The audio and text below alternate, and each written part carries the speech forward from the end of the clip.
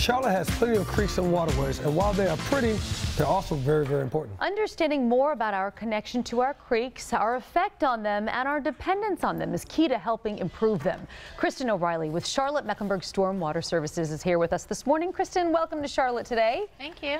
This is an important topic, but you're also making it fun and educational too. How so? Absolutely. Well, we have partnered with a really neat project called Keeping Watch on Water. It's a project through UNCC College of Arts and Architecture and the Urban Institute, and they're doing a variety of events across the city to make it fun, to learn about our water and engage about our water and hopefully protect it. What are actually some of the things they're doing? They just opened up this last Friday with the kickoff event at the UNCC City Center, where there's an art exhibit of photography. There's a wall of water of samples that volunteers have brought in from all over the county. There's a huge 3D watershed map that's been created. And events will continue from now until July 1st. And so there'll be dirty martini events and film debuts about water. There will be creek walks, nature walks. There'll be cleanups. There'll be, photojournalists. There'll be articles in the newspaper. This does seem like fun. It's really, it's coming at it from a variety of angles. It's really cool. All right, what is the Passage of Rain project? That is one of my favorite because I'm involved, obviously.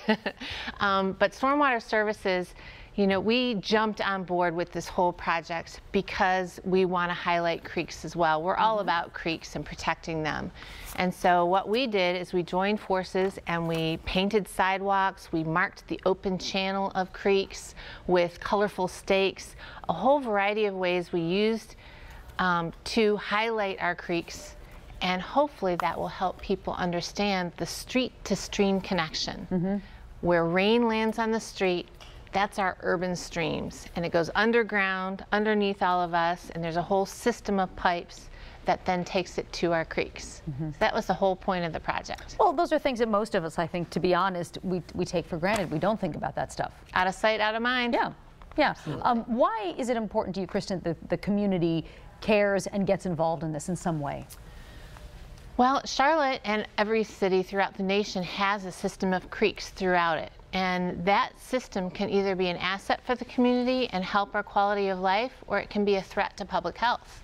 So if we've got polluted water, that's a problem.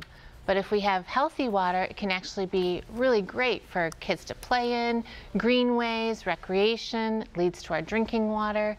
So it's really important that we all know it's there and help protect it. Is there a sign up for it? I mean, how do you get involved? KeepingWatch.org is a great way to learn about all the events, or you can go to our website, which is stormwater.charmec.org. Again, stormwater.charmec.org. The website is there on your screen.